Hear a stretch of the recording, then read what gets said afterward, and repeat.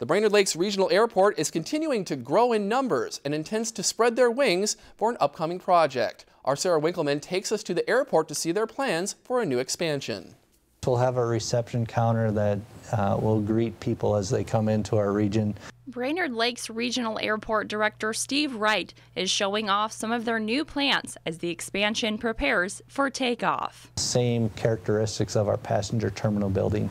The current passenger terminal for commercial flights underwent an expansion back in 2012, but now the airport is looking to invest in a brighter future for their general aviation terminal building. It's their home base, it's their portal from the Brainerd Lakes region to the air. Right now, all you can see are a couple of pine trees, but starting as soon as this fall, it'll be the site of a brand new building. We're going to construct an arrival departure facility for those general aviation customers and establish a new front door presence that will also connect in with our restaurant.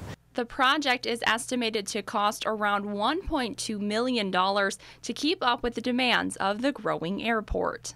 Where we have corporate jets all the way down to single-engine airplanes used in corporations as well. Playing a large role in the expansion is an opportunity for flight students to spread their wings and fly. It gives a general aviation pilot, a student that may just want to start learning how to fly, it gives them a place to explore, to understand what aviation is all about, and it allows them to dream, and it allows them to dream big.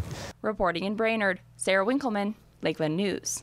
Now, depending on the weather and when funding comes through, the construction will start either this fall or by spring of 2019.